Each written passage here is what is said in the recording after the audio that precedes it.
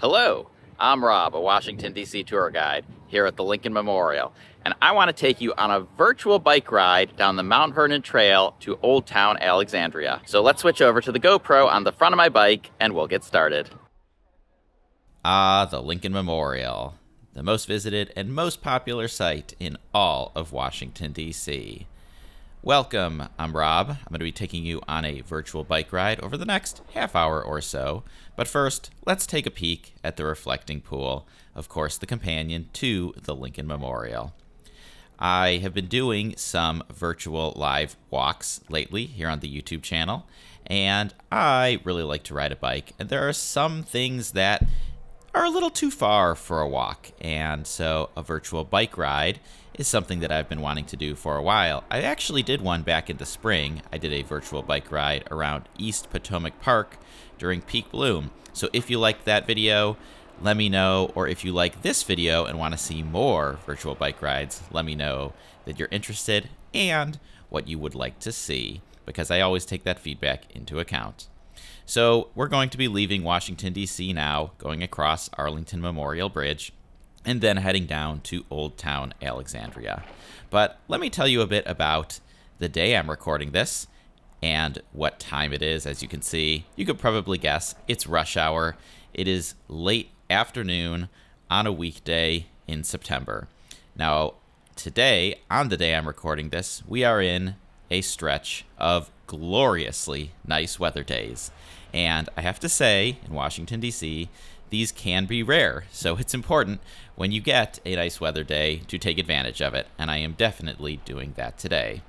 So, temperature today is in the mid-70s Fahrenheit. We have light winds. We have light humidity. It is the late afternoon. It's sunny. As you can see, the sun is directly in front of me as I head west across Memorial Bridge. So, Memorial Bridge. It's the bridge that connects Washington, D.C. to Arlington Cemetery. It was first proposed in the 1880s, but it didn't actually open until quite a bit later in the 1930s. It's named Memorial Bridge, but can you guess what it's actually memorializing? Those buried at Arlington Cemetery would be the obvious guess. Ironically, the reason it took decades to build in the first place is because of political fights and bickering about who it should memorialize. So two of the frontrunners were Abraham Lincoln and Ulysses S. Grant. Now remember that when this bridge was proposed, this was long before the Lincoln Memorial as we know it today even existed. So one of the original points of consideration was whether the bridge would have a drawspan that could let ships through on the way to the port of Georgetown. And in the beginning, it did. However, the drawspan was permanently closed in the 1960s because another bridge built to the north, the Theodore Roosevelt Bridge, did not have this feature, and ships couldn't pass through anyway, so at that point, what was the point of having a drawbridge on this one? Some recent renovations have completely removed it, so now the bridge is permanently fixed in this position. And if you visited DC sometime in the past decade, you might remember this bridge was under heavy construction. It was actually in really bad structural shape and needed a lot of work to get it back up to par. So we've made it across the bridge, and now it's a little twisty and turny to get back onto the Mount Vernon Trail, which is what I'm going to take all the way in to Alexandria. When you ride this trail, there are some street crossings, at-grade street crossings, which means people are going to be driving on one of the roads or the Parkway, and you have to cross. So you have to be very careful about this. As much as I would love to think that everyone is respectful of rights of way and everything like that, you do have to take care of yourself first and be careful when you're riding on this trail. So we're kind of making a bit of a twisty, turny little route back towards the river. You can see the Washington Monument off in the distance over there. And then we will be back onto the trail. So what is this big street, this big road here anyway? This is called the George Washington Parkway, or the GW Parkway. And almost the entirety of this ride is going to be in this parkway. The entire parkway is about 25 miles long. It runs from McLean, Virginia to Mount Vernon, basically parallel the entire way along the Potomac River. Back in the 1800s, traveling out to George Washington's home, Mount Vernon, was considered a bit of a patriotic pilgrimage. And because there wasn't really a single road that went out there from DC, it was actually kind of a challenging thing to do, which I find interesting, but also, when you know about history, not all that surprising. We didn't have paved roads. We didn't have the interstate highway system until relatively recently in U.S. history. So for a long time, for the majority of U.S. history, to travel a long distance was quite treacherous. And so I suppose it was kind of a pilgrimage, you could say, to go just out to Mount Vernon, which nowadays we wouldn't consider to be particularly far, but back then I suppose it was. So the highway portion of the Parkway was finished first around the same time as Memorial Bridge opened in the 1930s, and the Parkway was built in several phases from the 1920s all the way till the 1970s, and nowadays it's part of the National Park System. So similar to the National Mall and many of the parks in DC, it is under the jurisdiction of the National Park Service. In the old days, a parkway, and the reason it's named a parkway rather than a highway or a freeway, is because it's supposed to be a scenic drive. This might be hard to believe nowadays, but when cars were new, there were places that you could take your car and just drive through them. Maybe you had a convertible, maybe you put the windows down, but you would just get in the car and you would drive and you would enjoy the scenery. I think the reason it's hard to imagine this nowadays is because cars are often used for commuting, driving to and from work, driving to and from errands, things that are generally considered rather unpleasant. So the idea of just getting in your car and going for a scenic drive, definitely a bit old-fashioned. These days, people still use it for, a nice view, perhaps, and on the rare occasion that I drive on the GW Parkway, I think, wow, this is so much nicer, so much more pleasant than, say, the Beltway. But as a way of getting from point A to point B, it is admittedly fairly efficient. So we are passing now the Merchant Marine, which was up on the left, which is a tribute to the Merchant Marine, and that is a bit of an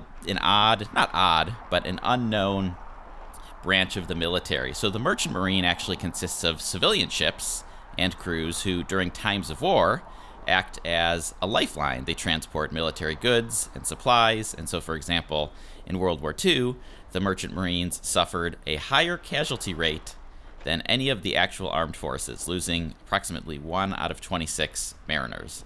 So the Merchant Marine has historically been less recognized compared to other branches of the military, so the memorial that we have here in the Parkway is an important reminder of their service and sacrifice during war. Now, up ahead we just passed the 14th Street Bridge, and it's a bit confusing to say this because the 14th Street Bridge is not just a single bridge, it's a complex of bridges. It consists of 5 separate bridges that carry road traffic, rail traffic, and pedestrians. And if I was to bike across it to go back to DC, I would actually be using specifically the George Mason Memorial Bridge, which is what carries the southbound lanes of I-395 out of DC. It also carries the pedestrian and bike traffic in both directions. Now, if you were to take an Amtrak train from Union Station south, say to Richmond or Williamsburg or even farther south than that, you would take the rail portion of the 14th Street Bridge. And so if I was to bike across it, I would wind up right at the Jefferson Memorial, and in that sense, it is actually very convenient. I crossed over Memorial Bridge, but the 14th Street Bridge is a good crossing as well. Now, when it opened, it was known as the Long Bridge. Which was built in 1809. It played a critical role during the Civil War, serving as a vital supply line into Washington, D.C. Unfortunately, a much darker moment came in 1982 when Air Florida Flight 90 crashed immediately after takeoff from Reagan National Airport, striking the bridge, killing passengers, crew, and people who were on the bridge crossing at that moment. Because of this crash, there are actually a lot more safety requirements now, specifically for winter flights, especially when it comes to de-icing on freezing days. This trail, like I said, is in the George Washington Parkway. It is called the Mount Vernon Trail, and that is because if you ride it all the way to the end, you will eventually wind up in Mount Vernon, which is George Washington's home. Now, we are currently at Gravelly Point, which is just to the north of Reagan National Airport. It is famously known as one of the best places in all of the United States to watch planes take off and land up close. And due to its proximity to the airport, planes fly extremely low over the park. It creates an amazing experience for people who are really into aviation, but also photographers, families, picnickers, people who just like something a little bit different. You can also get very nice views of the Washington, D.C. skyline from here, including the Washington Monument and the Capitol Building. Now, to be completely transparent with you, there's the airport up there on the left. You can take a sneak peek there. To be completely honest with you, the views are better riding in the other direction, so riding from Alexandria towards D.C., and I will be doing that on my way back to D.C., but I won't be recording that. Just giving you a heads up if you're thinking, these views are okay, but they don't look that stunning. They don't look that spectacular. The best views are actually in the opposite direction. So Gravelly Point Park, it also offers large fields that are perfect for picnicking, playing catch, playing frisbee, casual sports, anything that you would do in a big, grassy, open field. And just so you know, I'm doing this ride on a weekday afternoon during rush hour, so crowds right now are fairly low. But on the weekend, it gets much busier here, especially when the weather is nice. So we are going to go around a few curves here, and then we will be approaching the airport. So, like I said, this is Ronald Reagan Washington National Airport. That is the official name. You can see it here up on the left behind this big fence. And yes, I know locals don't call it that. And I'm going to explain why, and I'm also going to explain why, for the purpose of Trip Hacks DC videos, I often do call it that. But first, this airport opened in 1941 as Washington National Airport. Congress added Ronald Reagan onto the name in 1998 for, frankly, political reasons. And because this was an act of Congress that locals didn't ask for, and honestly, many didn't want, a lot of locals, for that reason, resisted the name change, and still do to this day. So when you speak to locals, they will often refer to this airport simply as National, or by the three-letter airport code DCA. So there are 3 airports in the Washington, D.C. area. There's this one.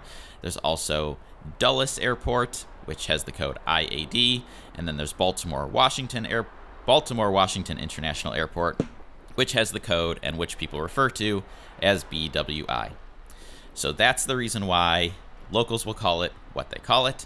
The reason why I will usually refer to it as Reagan National Airport is because, for the benefit of tourists who might know it only as the official name, I want to make sure that everyone understands and there's not any confusion, because at the end of the day, the purpose of Trip Hacks DC is for helping locals and for helping tourists, for helping visitors, and that is what I'm trying to do. But you will never hear me, for example, refer to it simply as Reagan, because that's not the formal official name. If I do refer to it, it will be by the formal name, Reagan National Airport. Okay, so with that out of the way, this is probably the most convenient airport in all of the United States.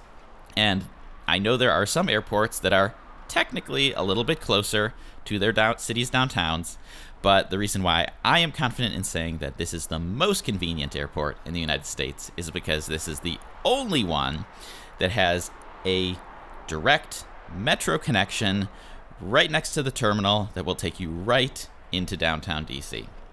So I think that is extremely convenient, and personally, I will say, if I hit all my connections right, I can go from the door of my home, to the gate of my plane, in less than 30 minutes using Metro. Now, of course, this means waiting only a minute or two for a train and a relatively short TSA line. But when you think about that, that is pretty amazing.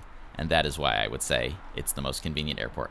It's also one of the most architecturally beautiful airports in the country, with the Great Hall being especially nice. And I'm actually going to Photoshop on a photo of that right now, in case you've never been in there before. Now, unfortunately, a few years ago, they changed the TSA screening area, so you now can only see the Great Hall if you are able to pass through security. Now, due to its proximity to downtown Washington, D.C., its sensitive location near the federal government, near the Capitol, near the White House, etc., DCA operates under some of the strictest security and flight path restrictions in the country. So pilots follow a unique approach known as the river visual approach, which requires them basically to fly directly over the Potomac River all the way down to avoid restricted airspace. Now, I am friends with a few pilots. I have met a few pilots as a tour guide over the years who have signed up for my tour. And what's interesting is, for pilots, this airport is either their favorite to fly into because it's a challenge, because it's fun, or their least favorite because it requires the most amount of work and you kind of have to manually fly the plane a little bit more than you would at other airports. Now, the airport also is basically over capacity. Because it only has one active runway that can operate at a time. We had a big controversy recently over adding more flights to this airport. Congress wanted to add more flights. You can imagine, if you're a Congress member or a senator from a state that doesn't have a direct flight, wouldn't it be nice to get one? So the airport is basically over capacity now, and the fear is that delays could get even worse. Now, if you look really closely off in the distance, you can see a Metro train traveling away from the airport. So yes, Metro is extremely convenient. And if you're curious, you can also bike to the airport. Yes, there was a turnoff that I passed that if you had turned off, you could dock a Capital Bike Share bike at the airport, or you could ride your own bike to the airport. They now have secure lockup facilities for bikes at the airport. And you might be thinking, Rob, who would bike to the airport? Well, I've biked to the airport. So, granted, it requires a very, very, very specific situation, one where you're not carrying large amounts of luggage.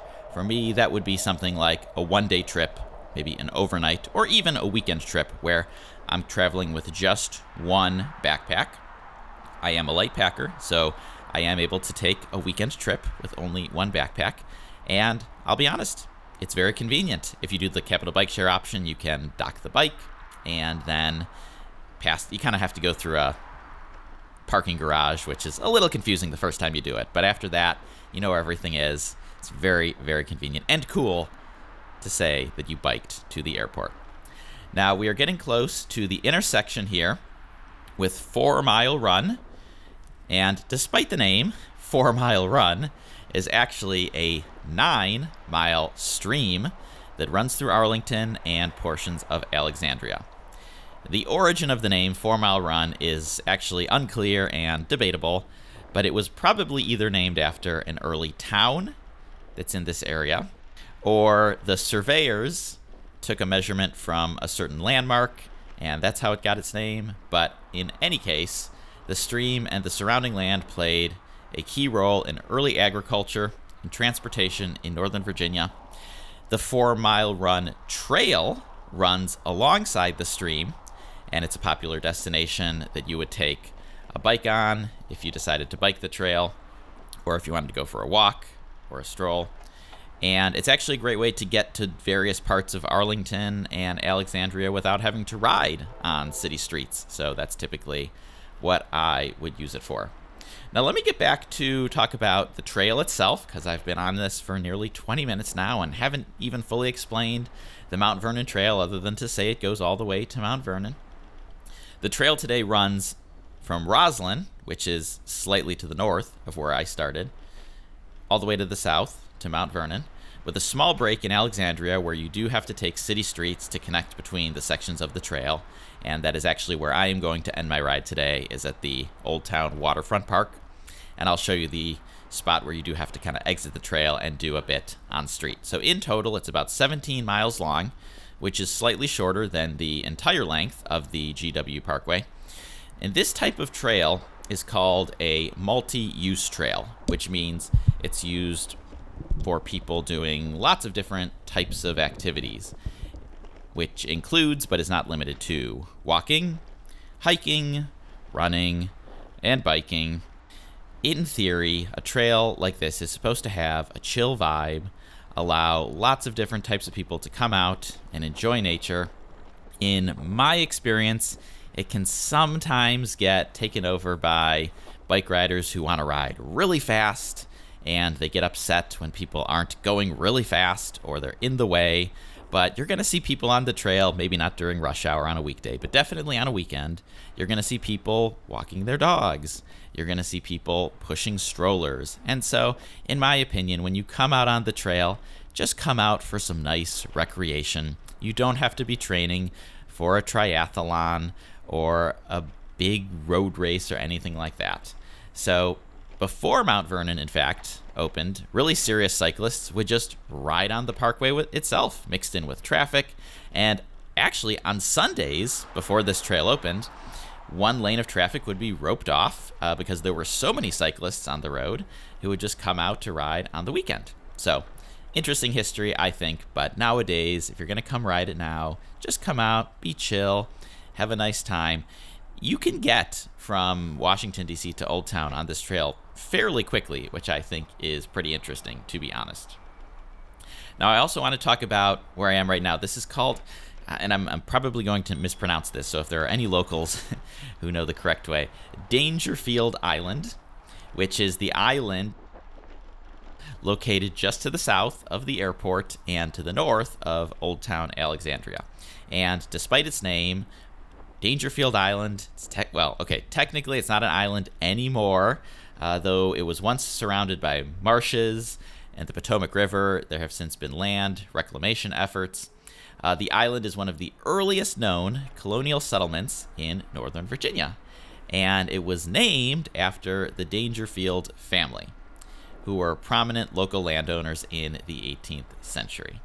So the land was initially used for farming and trade, and during the colonial era, it served as a key transportation hub along the Potomac River.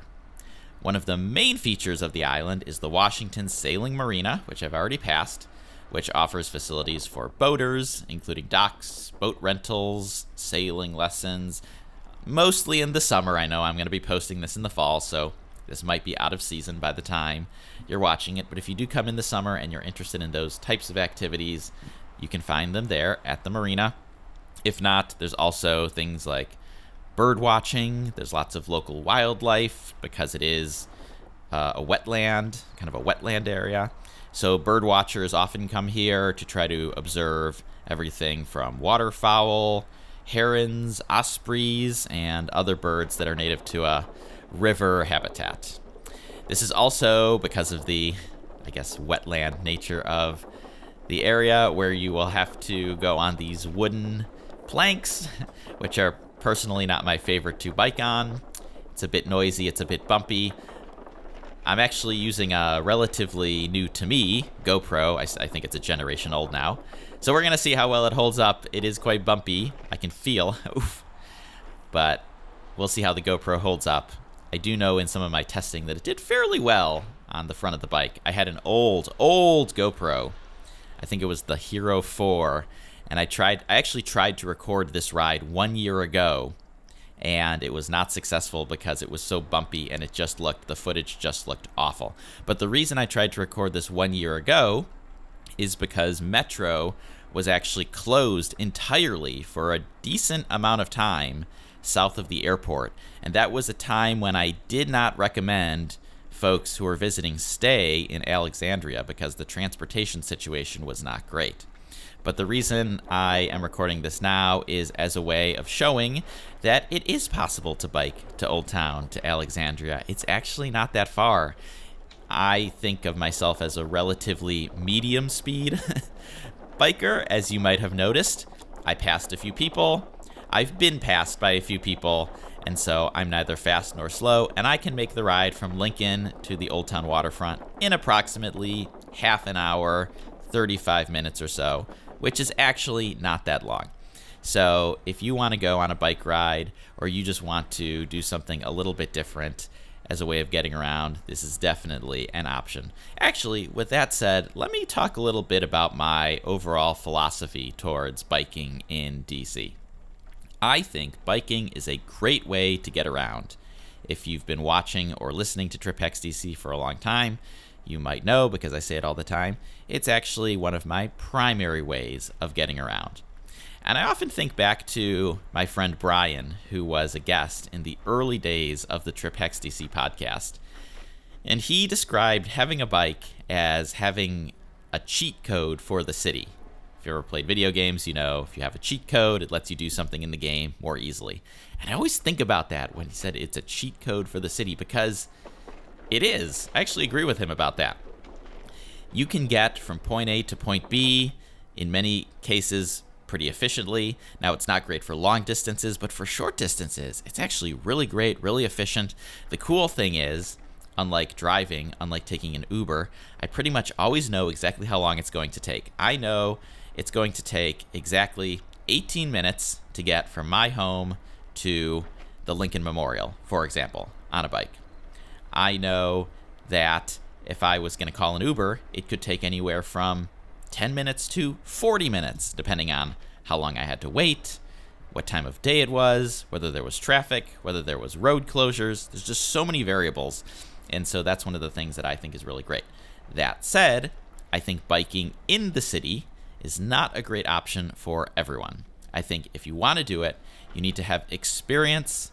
You need to be a practiced urban cycler if you want to use it for getting around. Now, that's not to say you shouldn't do it when you come to Washington, D.C., because we have lots of great leisurely bike rides like this one, aside from a few crossings where you do need to be careful. But once you've conquered those, it's pretty much smooth sailing all the way from D.C. to Alexandria. No traffic to compete with, no road raging drivers, just a nice trail and a good vibe. So I think this is a great option if you want to do a recreational ride, or if you don't want to come all the way out here, you can just get a Capital Bike Share bike and poke around the National Mall. It's a big park. You could just get a bike and ride it around. The biggest disadvantage to Capital Bike Share is that you do have to be at least 16 years or older to use it. So it's not an option for families. It's not an option for kids. There is a bike rental company called Unlimited Biking that does have kids' bikes. So if you want to bike with the whole family, there are options, but Capital Bike Share, unfortunately, is not one of them. Now, if you don't have kids, you can actually take a Capital Bike Share bike all the way to Old Town, because there are bike share docks all over the region, all over the DMV area. And so you could pick up your Capital Bike Share at the Lincoln Memorial. I even passed a bike share dock at the very beginning of the ride, ride it all the way down the trail, and then dock it at Old Town Alexandria once you arrive. And hey, if you don't want to bike back, you could take the metro back. You could take the water taxi back. There are so many options. I recorded an entire podcast episode about transportation options in DC that you should listen to if you're curious about this. So we are now in North Old Town. Old Town Alexandria is one of the oldest and most historic neighborhoods in the United States. I highly recommend this area if you're interested in history, and specifically a walking tour of this area if you're interested in history. On the left, this is a park called Founders Park, and we're going to actually see some more of it as I continue down the street over here. This is an interesting area because in the 18th and 19th centuries, this site was used as a shipyard and a warehouse district. There were piers extending out in the Potomac River. North Old Town was actually a very industrial area for much of history, and maybe you noticed that when I was riding past on the trail. There was some very industrial-looking buildings to the right. You had the river on the left. You had some industrial buildings on the right. There was that section with the fences that you ride through, which, yeah, it's very industrial even to today. But over time, Alexandria's role as a major port city declined. This area kind of fell into disuse, into disrepair, and in the 1970s, the area was almost redeveloped for commercial purposes. but a group of local residents, they got together, they banded together to save the waterfront from private development. They said, we don't want to have commercial space here. We want to have green space. And that is why now on the left, you have this beautiful park called Founders Park.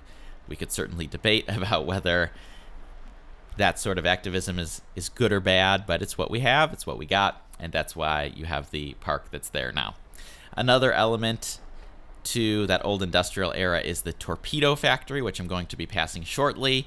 Just to give you a heads up, it's now the Torpedo Factory Art Center. Now, it was originally constructed in 1918, and during both World Wars was used as a U.S. Naval torpedo station, a facility that produced torpedoes for the war. It was a major, it played a major role in the war efforts. But after the wars, the building was no longer used. We didn't need torpedoes anymore.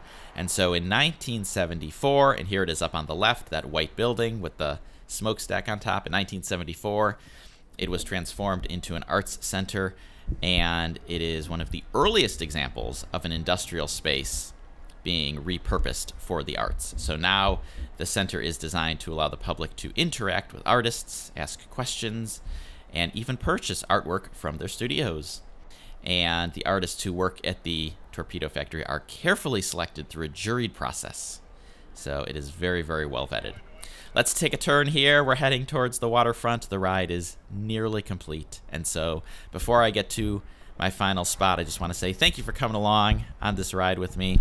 If you liked it, make sure to give the video a thumbs up. Make sure to leave me a comment. Let me know that you liked it. And make sure to leave any suggestions for future bike rides that you would like me to do, because I love riding my bike. I love showing you around Washington, D.C. and the area. That's why I'm a tour guide. But I don't always know what people are most interested in seeing. So if you have an idea, let me know, and I'd like to get back on my bike and show you some different parts from that perspective. And as I say at the end of all of these, thanks for watching and enjoy your trip.